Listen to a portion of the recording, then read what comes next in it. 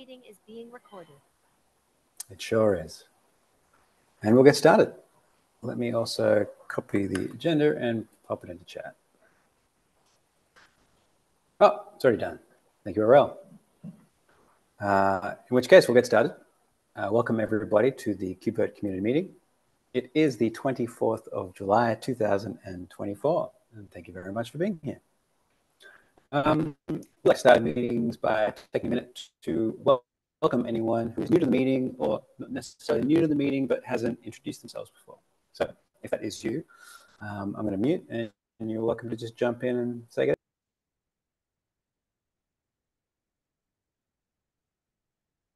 Hi, everyone. My name is Adi. I'm new to the project. Decided to hop in and contribute as my own theme. And my job uses it often. Happy to be here. Awesome. You're very welcome.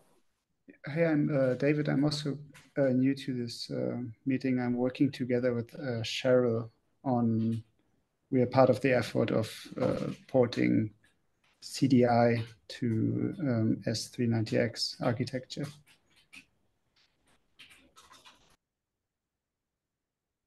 How wonderful. Anyone else?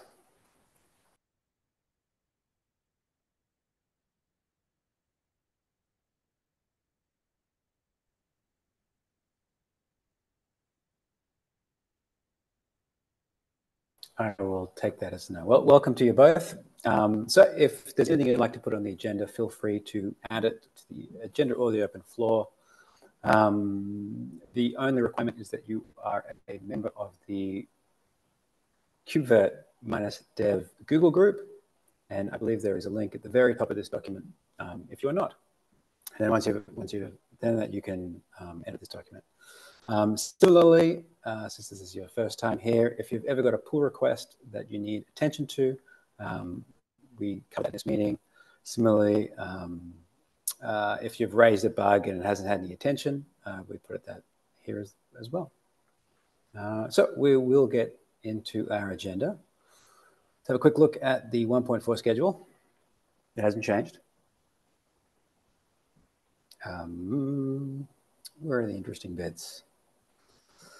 October 22 is our 1.4 feature freeze. So that is the date to get everything done by, basically, with a release scheduled for the 12th of November, which is incidentally, but not coincidentally, the first day of KubeCon, North America. Let's have a quick look at the CFP.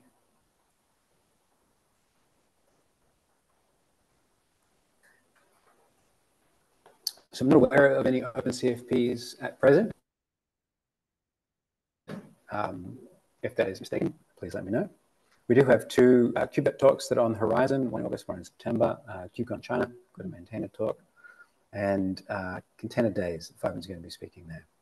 We'll have a really quick look at the KCDs and the DevOps days, which do have CFPs, numerous.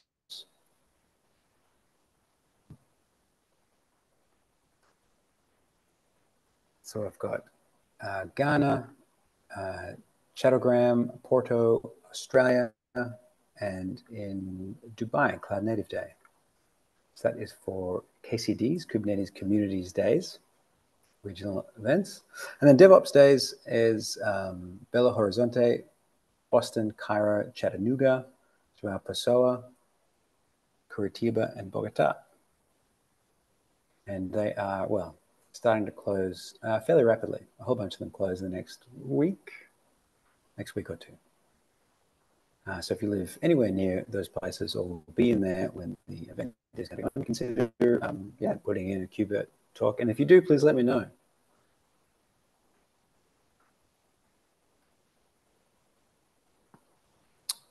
Okay. Apparently my sound is choppy. I don't think I have any processors running. Let's see if I can pass off what we're doing to the next person while I try and see if there's any containers running.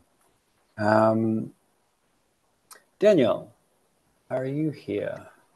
Yes, I am. Wonderful. We'll just jump to your SIG-CI meeting. Yeah, so just in a nutshell, we recently opened up the 6CI meetings to the public.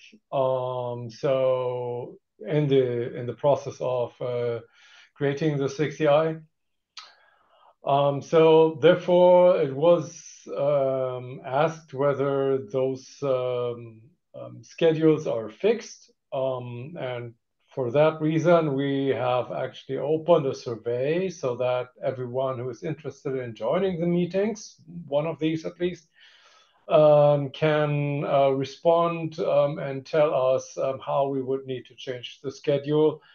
No promises made, but we will try to cover the majority of people. Please take into account that both of us, who are most of the time like leading the meetings, are actually based in European time zones. So it might not be possible that we would probably do this in midnight or something. But yeah, so we will do our best to cover the majority of people. So please respond if you this completely if you just can't make it to the schedule for now. I've attached a link to the KubeVirt dev mail if you didn't get it, because you probably don't have like the haven't just overlooked it in your inbox or something, then I've attached a link to the Google Groups link of the mail into the document. Okay, I talked too long already. That's it for me. Thanks. Any questions?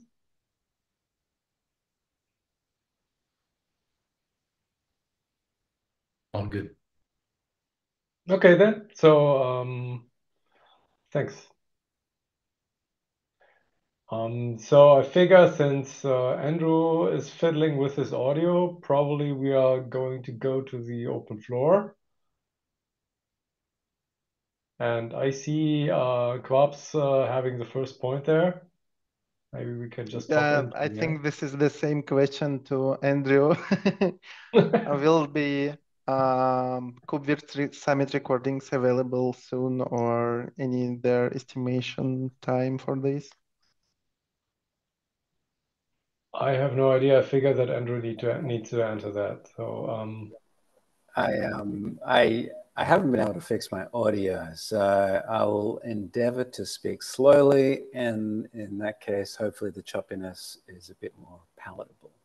And slow. We do not have any KubeVirt Summit recordings at present, unfortunately. The CNCF are handling it. In previous years, we've handled it. And there was an issue with several of the recordings, and we've asked to have them repeated if possible. I was hoping to wake up to an email this morning saying that they were ready, but I have not. That's as much of an ETA as I can give you for now, unfortunately. Thank you. You're welcome. When they are ready, unless I'm already out, they'll be, yeah, I'll send out emails and throw it onto Slack as well. Just to go back a little bit, there will be an upcoming change. This is a bit of a segue from me being away for a long period of time into how we handle the recordings for our meetings. This includes all of the meetings that are recorded in KubeVirt, so our SIG meetings, API meeting, and this one. So what's going to happen is the people hosting those meetings will make the recording available in a Google Drive link, which will then be added to the meeting agenda. And then when I come back at the end of September or October, I will be uploading them to YouTube. And hopefully that isn't a massive inconvenience to anyone. Okay, whoever put the S390X point on the open floor, if you'd like to speak to it. Jan, do you want to do this, or do you want me to say something? I think you are closer to the actual source code. Okay. David and I have each have a PR put together. His is for the test cases, and the configuration of a cloud-based CI/CD instance with access, public access, not public access, but to the CI/CD system configured in the same way that Vamsi configured the CI/CD cloud instance on S390X for KubeVirt. And I have the CDI S390X enablement PR. Combined, these are quite large, but we are finding ourselves, or we feel that we are in a bit of a chicken and egg situation in that we're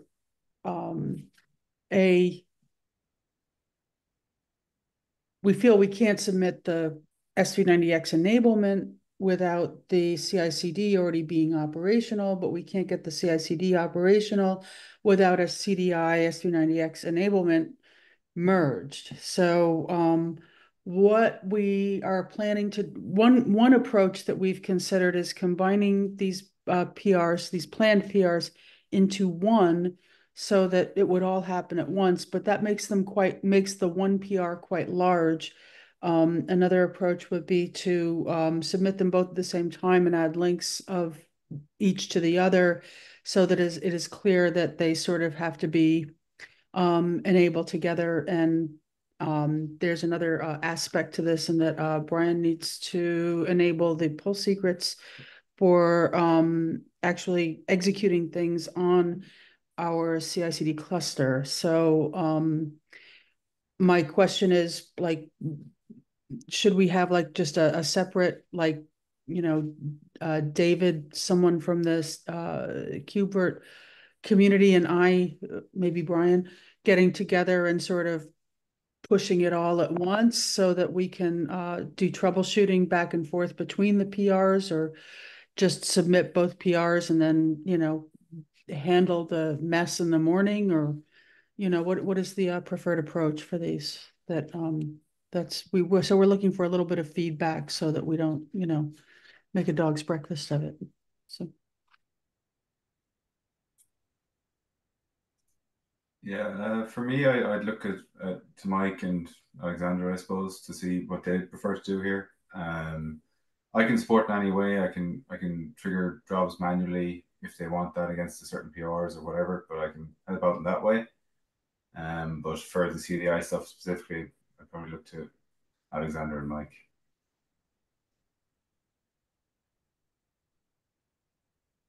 Yeah, I would say just. Yeah, sorry. Go ahead, Michael. Yeah, Alexander, you're the build expert.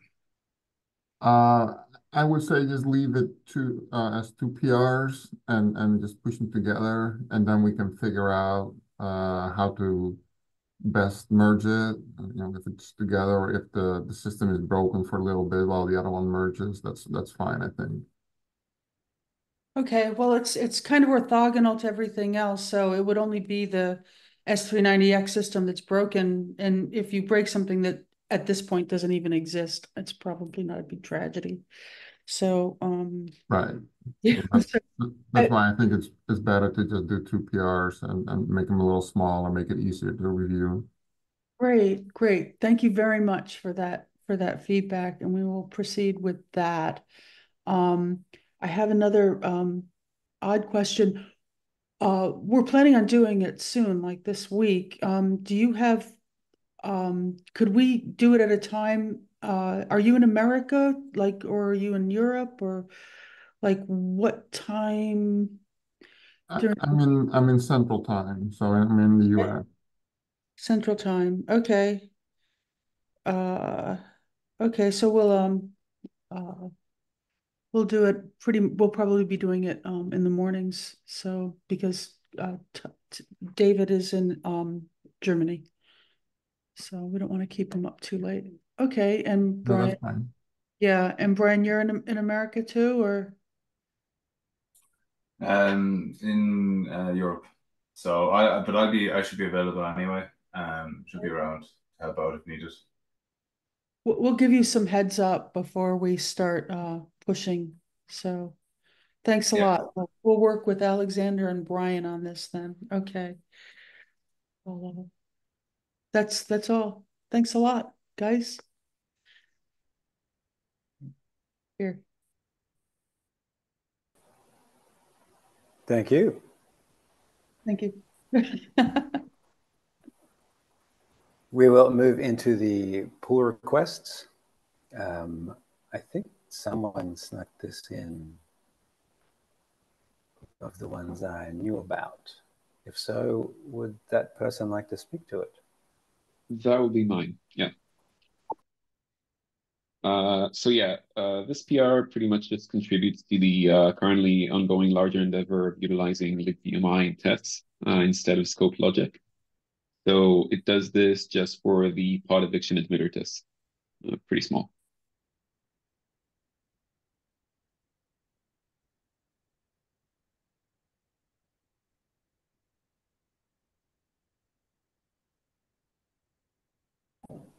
And it looks like you've got, looks good to me. Anyone should. I'll review it and hopefully approve. Amazing.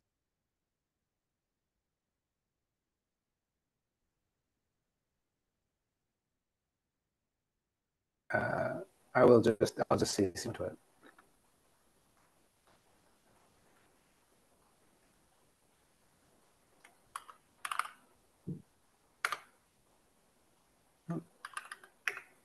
I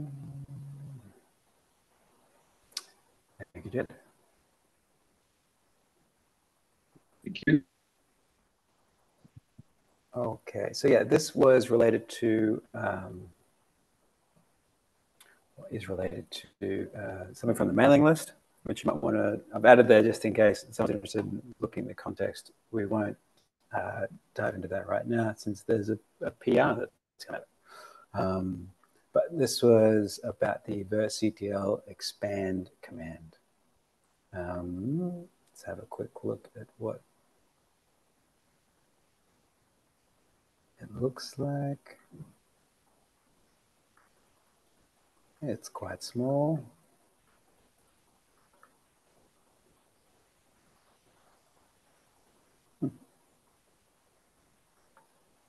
Mostly that. Okay. Has anyone jumped onto it? They have not. I suppose Federico is here. Yeah, sorry.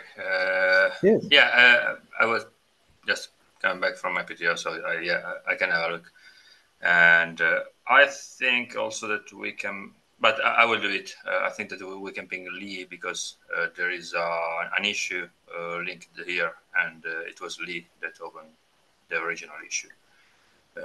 But I can do it later. Lee's out on PTO. Yeah, I will ping you. Yeah, just stream me. I will take a look. Yeah.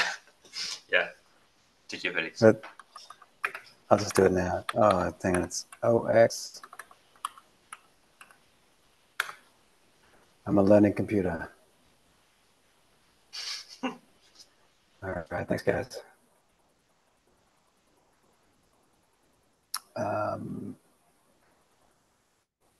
I think this might be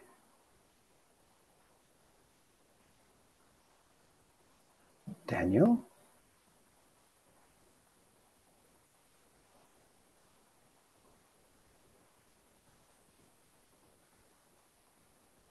Daniel, did you pop this one here?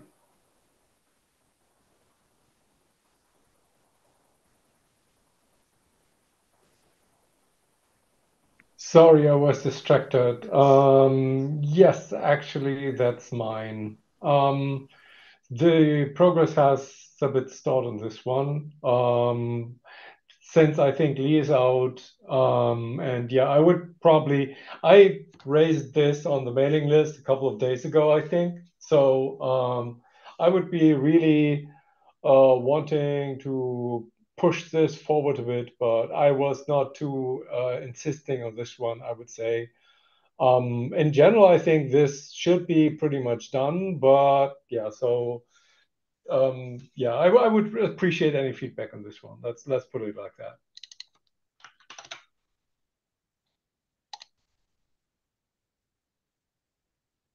Fair enough. You've got a bunch of really good things that all kind of cover similar areas and they're kind of building off of each other, I kind of get confused which one's which. So this is the one about, okay, it adds the working group charter and it adds the working group for the two different builds. Gotcha. So, Have I reviewed this? Sorry, there's a hold on that PR saying that another one should be reviewed first, number 301. So maybe that's the one we should focus on.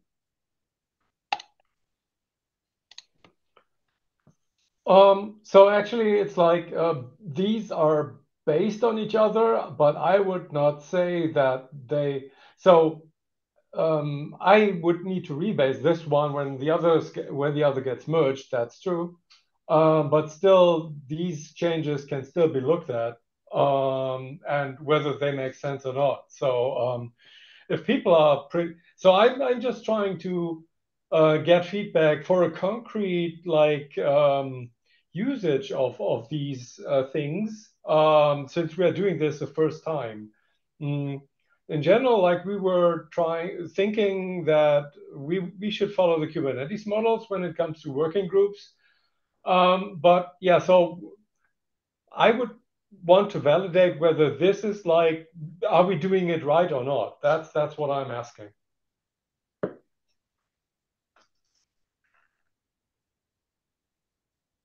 But yes, both PRs could be looked at more. Let's put it like that.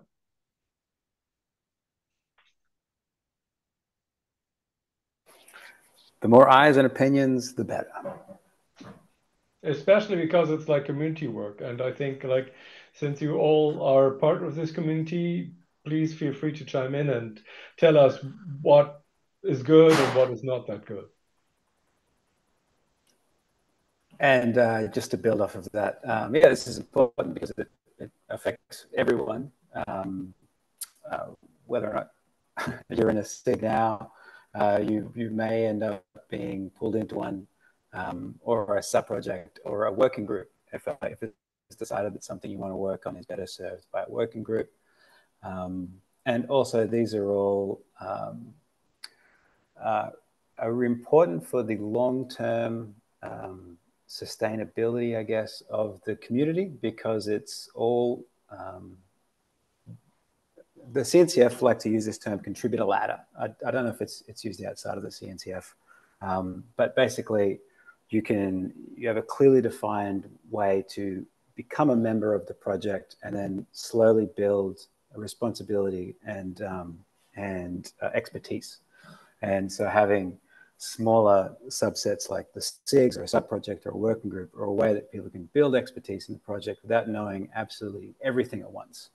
And so this affects us now, but also more importantly affects a lot of people in the future. And so if people can look at these PRs, and I will bring up the thread that Daniel started, I think last week, in just a minute, it would be, yeah, really helpful for everyone. It's my little soapbox moment. And I think just while we're on that, I'll just jump straight ahead to the mailing list, which I think is this one. Yes, this is the thread they started, and he lists, Daniel lists these, and I think there's a third one as well, no?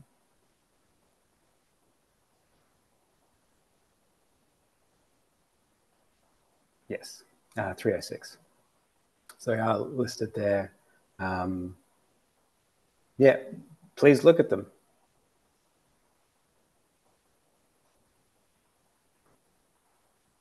Does anyone have any questions about any of that before we move on?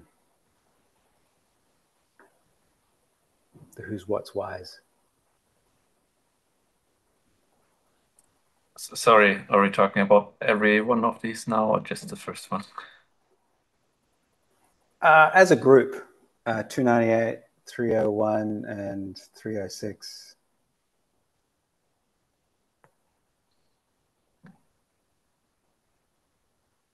Okay, no. I meant the mailing list entries, not the PRs, sorry. Oh, right. Sorry. Just with regards to the three PRs, adding SIGs. I think we already have the SIGs, but I think this builds out our understanding of it and kind of like what people are required to become a SIG chair, working groups, how someone becomes a SIG lead and sub-project, both the description and how someone starts a sub-project, becomes a sub-project, lead or chair, I forget which one, and what they mean. So, and alongside that, there's also specifically the S390X and ARM sub projects. But yeah, all three of those PRs touch on all of that. Basically, how we define this, what they are, and what it means.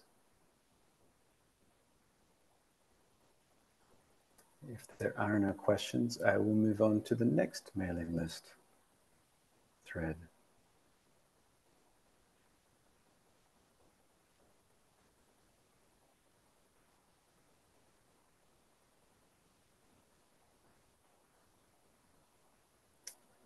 This is bringing further attention to a bug.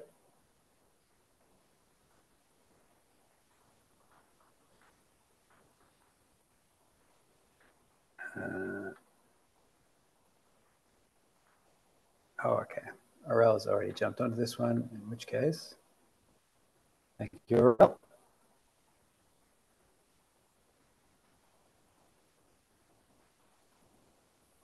This was an FYI from Brian. Brian, do you want to quickly talk to this since you're here? Yeah, this is just around the kind of a workaround that we had when we initially moved our CI from Docker to Podman. We basically set this setting to permissive, which would allow the usage of short name container images. But we're basically just cleaning that up now, and you may see if you're still using some short image names that some of your scripts and stuff may fail in CI with the following error. Yeah, but that's pretty much it. Just cleaning up an old workaround that we had to try and clean things up a bit.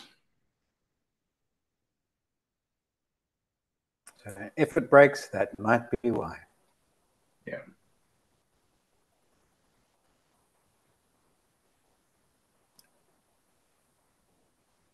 I think this one is from Felix, who's also here.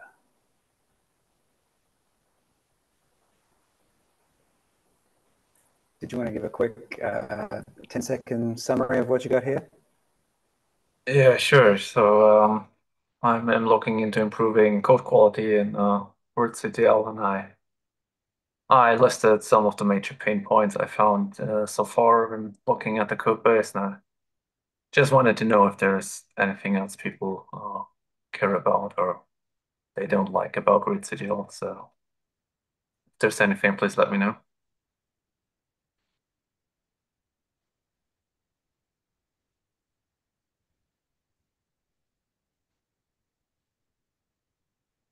If anyone has any questions or comments now, you're welcome to chime in while I move to the next point.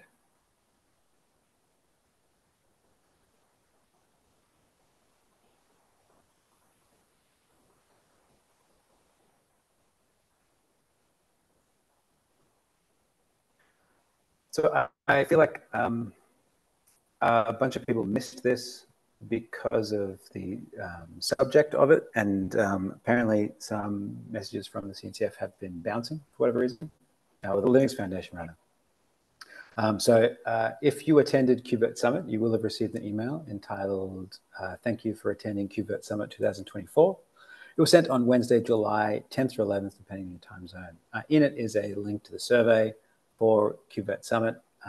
If you haven't and you're unaware of this, please find that wherever it's gone in your inbox and click on the survey. It's really short. It's like 6 questions. It's really useful feedback for us planning this next year, especially since it is one of the questions is about the viability of doing KubeVirt Summit as an in-person event next year. So if that is of any interest to you, even if it's not, if you attended, just fill it in, please. Really helpful. Thank you.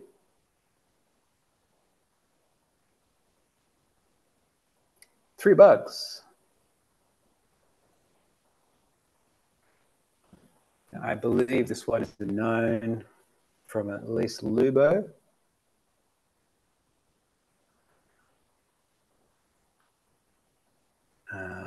It's come from a Slack discussion that you're a part of. Is Lubo here?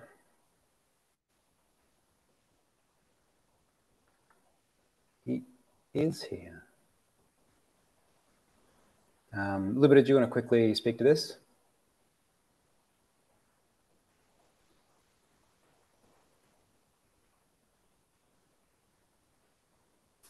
Yeah, so I think we kind of not interpreting the option really well, or we can do better a little bit here. I think the issue describes it pretty well. Now we need to decide if we want to implement it or not.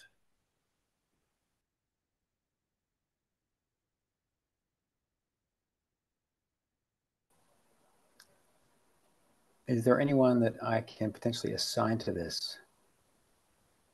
So maybe Vladik. Okay.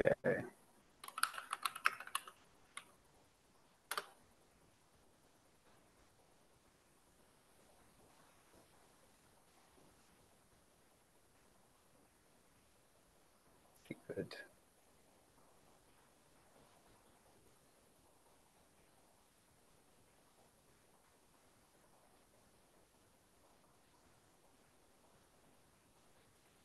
Docker Minikube.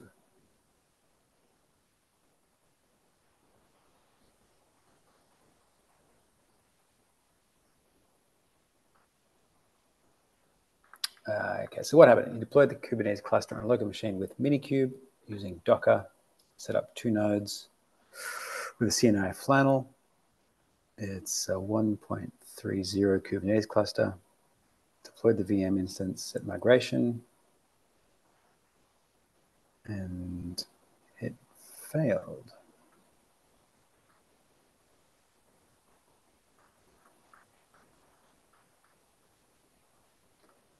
Is this likely an issue with trying to do this through Minikube, or should it work with Minikube?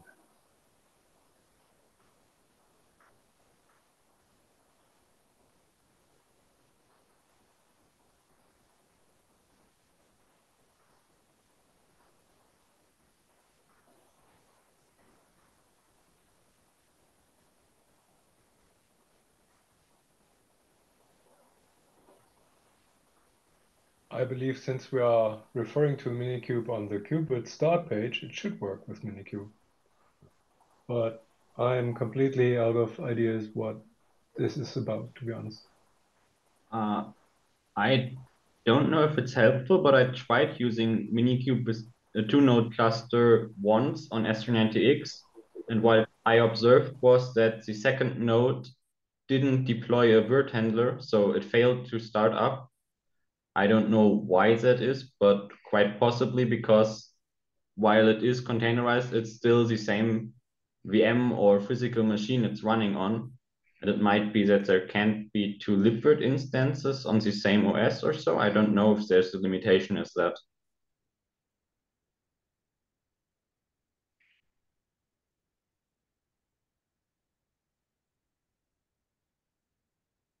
Oh, that's interesting.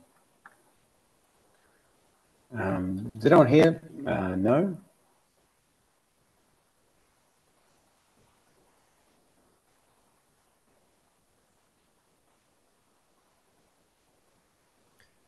You can assign me. I can have a look later, maybe next week. Okay. Thank you, Lubo.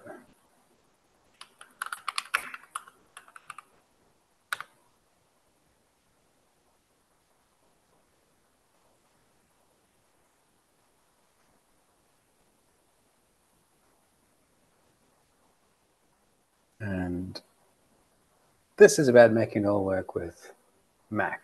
Let's go back into code name Jammy. Okay. A Mac ARM architecture computer seems to have an issue with,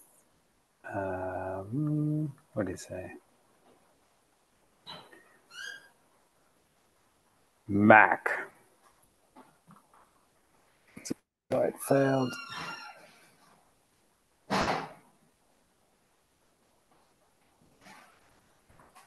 Image. Is this expected to work on a Mac?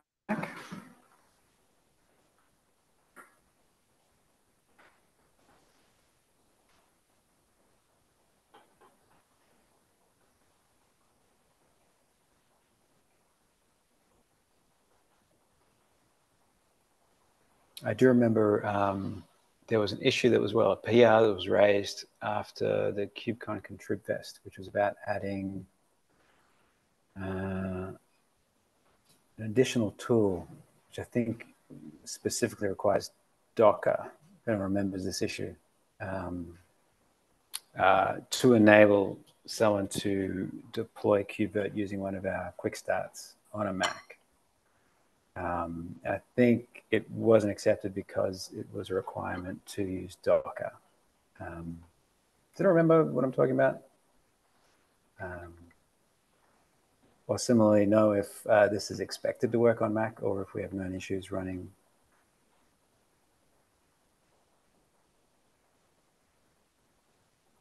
This is not expected to work on Mac. It's not expected. Okay. In which case, we should probably put a note somewhere. I had a quick look through the guide. I couldn't see anything.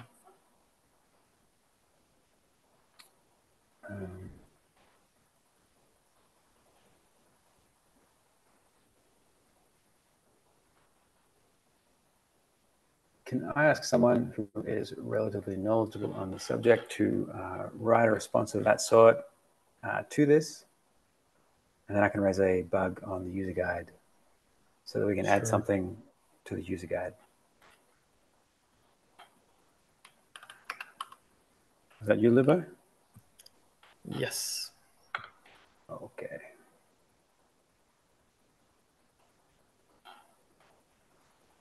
Thank you. We've got one more thing before we wrap up. We've got a flaky test fix. Hooray!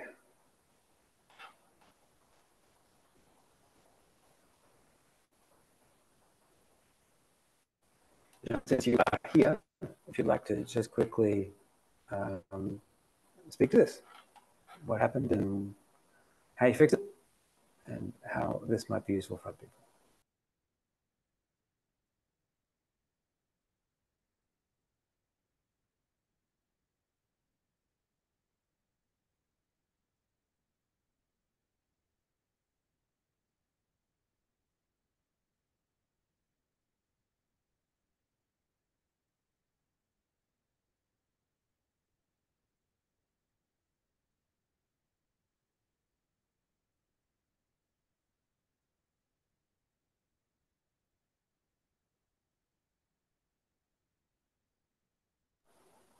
I think he's furiously writing in chat at the moment on the Minikube subject.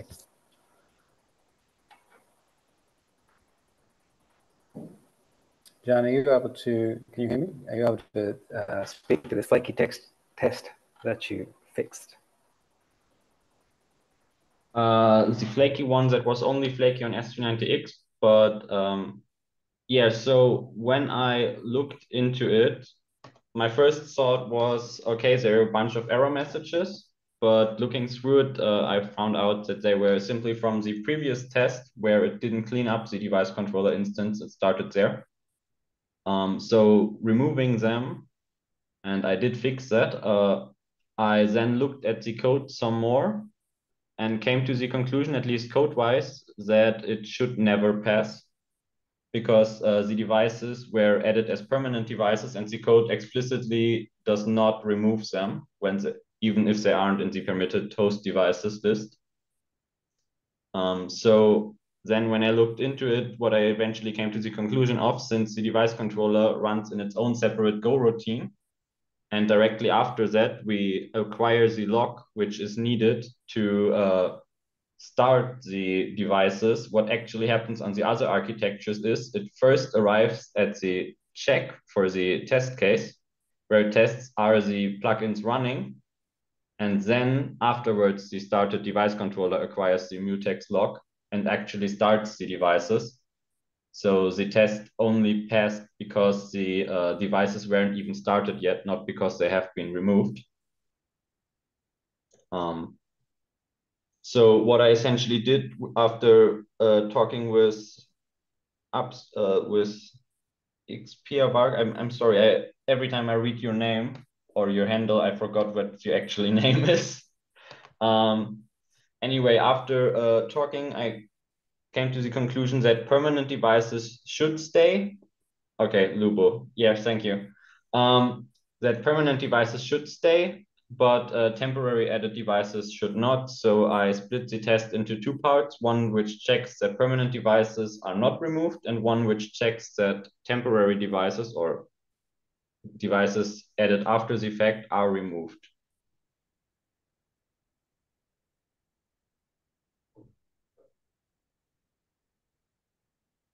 Great stuff. We do love a flaky test fix. Yeah, essentially, since the flaky part where the test was failing was actually the intended result.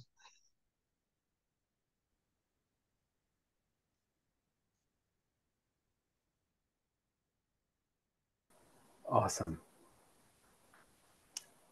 That does bring us to the end of everything that we have here in front of us. I'll leave a couple of seconds now in case anyone wants to jump in with a quick question or a comment before we wrap up.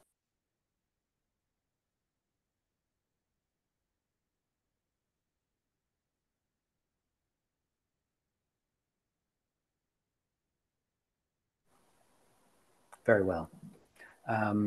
There was one more thing that I wanted to throw in there, which is actually Rel reminded me on chat.